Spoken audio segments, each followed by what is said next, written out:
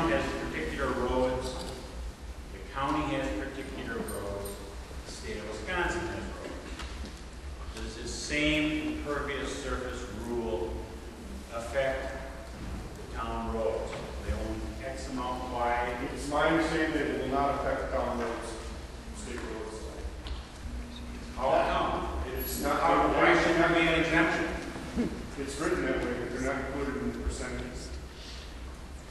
I agree with that this interpretation, and as I believe the last version, 2007, they did include town roads, but they took it out in the final version for some reason. And I don't It know. wasn't. Check all the blacktop.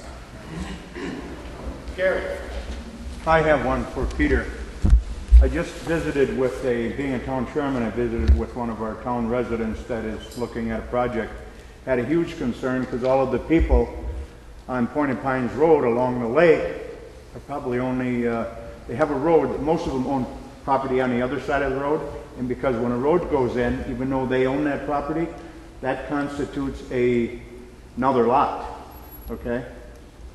So now, are there 15% based on both lots or just their lots on the water?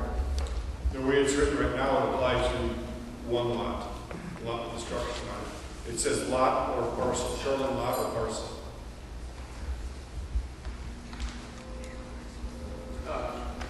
Question about what quantifies the impervious surface landscape business, and the big buzzword out there now is permeable paving. In other words, brick that allow water to permeate through that surface. How are they going to interpret that as far as permeable surface? The way it's defined right now, it says an area that releases as runoff all or a majority of precipitation that falls on it.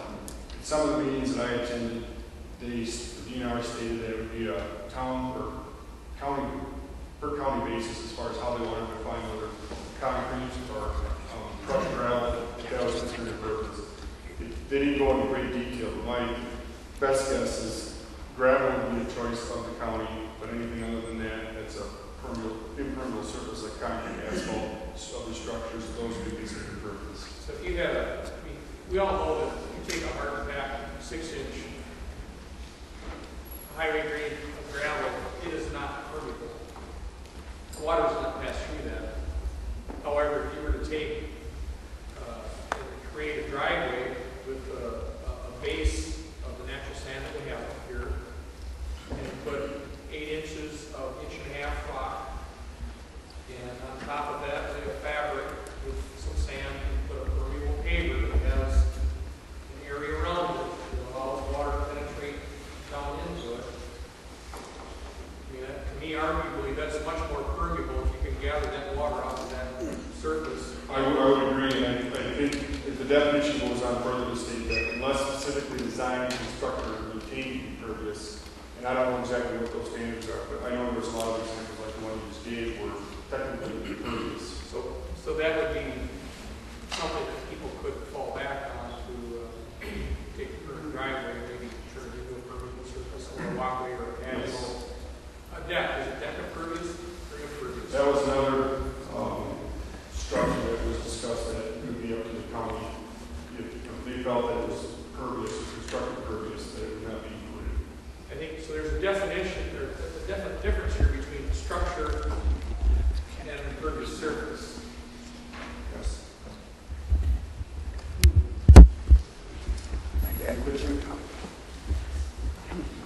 I don't know why you smiled like that, Pete. He didn't want me to call him, that's why I did. I know we go back a long ways on a lot of different issues, but you touched very lightly on the wetland designation. And of course, you remember that Gary and I fought very vigorously over the years about the DNR's wetland designation and high water mark. Have they changed it to any significance since we had some of the problems that we had with various homes here, and we fought very strenuously for the individual?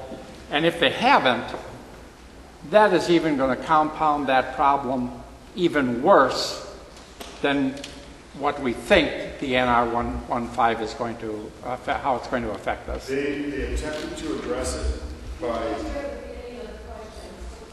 He basically stated, did they do anything with this new NR 115 that would address this setback to ordinary watermark / lake bed / wetland? And if they haven't, or if they did, he's just making the point that it would have a huge impact on where you see the red marks on the map right now. Right? This map was created going from the actual open water, but some of these lakes, a good example would be Burroughs Lake. If I can find it.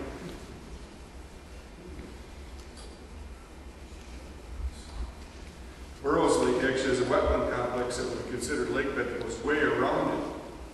Past what you see is red, so this within 1,000 foot from the ordinary watermark would encompass a larger area.